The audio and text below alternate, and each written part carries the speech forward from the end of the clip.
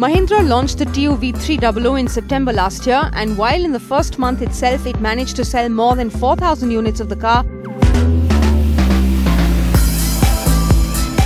April 2016 saw a stark drop in sales and the numbers touched just about 2,000 units. Clearly the company needed a plan, and well, here it is.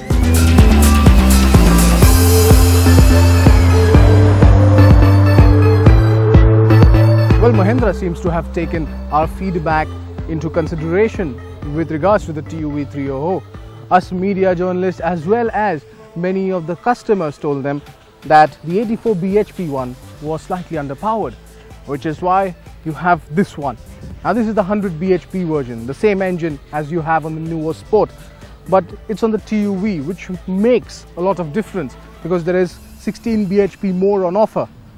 Now how does it perform with that much power? We find out. Yes, it's a powerful version of the TUV300 and gets a bump of 16 bhp,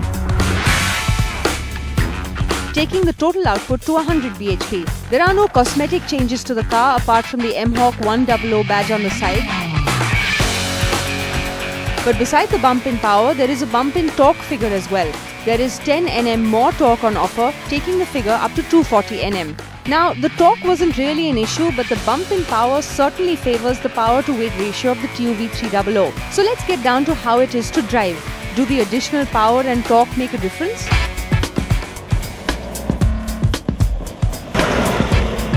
Now, as we told you earlier, this one gets 100 bhp on offer. So, is there a difference between this and the 84 bhp? Well, not really. You don't feel it in the earlier revs because the torque is available at 1400 RPM, which is similar to the earlier one. But the difference comes out when you start overtaking, or if you start driving higher at around 3200 plus RPMs. It's when it's evident that there's a lot of power on offer, and that's when that 100 bhp makes a lot of sense. But it's not available in the T4 and the T6 variants. It's only available in the T8. So yes, the one with the AMT also comes with 100 brake horsepower, and that's what we really want to drive, and we'll soon get our hands on it for sure.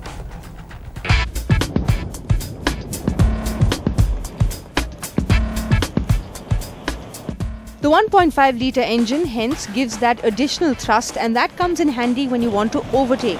All you do is downshift and the engine growls a bit, but there's all the power you need to make your move. The response from the engine is better, and the TUV300 feels more confident too, but not much around corners. The TUV300 carries forward the body roll, and you expect that because there are no mechanical changes made to the SUV. The TUV300 with the mHawk100 engine is available in both the 5-speed manual and AMT variant, but the company is only making it available in the top-end T8 variant, so the T4 and T6 variants are not privy to this change in power. But the added power does have an effect on the fuel efficiency figures, and it falls from 18.49 km per litre to 18.05 km per litre, and though it might not seem too significant, it is an expected drop. There are a few changes on the inside, though those are restricted to the rear seats, as the length of the cushion has been increased, as also under-thigh support, which is better compared to the 84 bhp version. The rest of the features on the inside remain the same. The 100 HP TUV300 comes priced at 8,98,000 rupees for the manual variant and 9,72,000 rupees for the AMT, and so it does come at a premium price. But with these changes, Mahindra is making a true effort to tell the customers out there that it is listening to them and working to make its cars better.